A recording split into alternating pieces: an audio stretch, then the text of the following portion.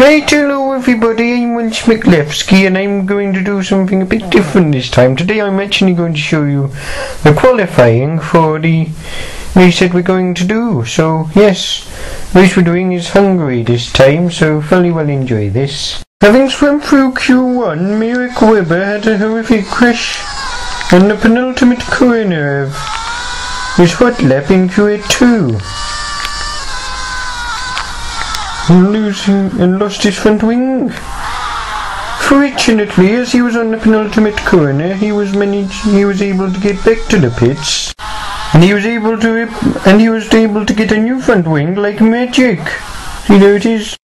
Mirek Weber was able to recover to get the fastest lap in Q2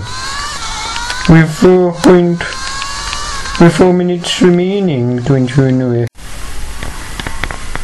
It was hurt in mouth movement all round in the Red Bull garage as Mirek Weber decided to turn the driving aids off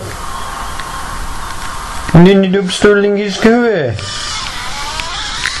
Weber also got stuck in traffic during his hot lap, which affected him somewhat, but nonetheless he came back and posted a pole position time of 1 minute 19.278 after a truly fantastic and wet in the mouth qualifying for the Australian.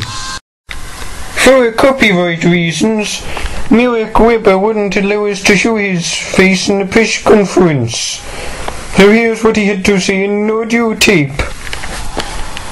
Well, mates, I think that both the car and the team did a fantastic job today. Well, it was just a fantastic qualifying for me today. I hope I didn't cause too many heart attacks in my mechanic's garage, mate. I know it was quite a tense qualifying session, and mates, I just hope this confirms me as the number one driver, and I hope they start putting my face on the Red Bull packs of Red Bull that you see in the shops, mate. I mean, when I used to say Red Bull, mates, I used to think of the energy drink. Now every time I think of the F1 team first, mates. So let's see what we can do in tomorrow's race, and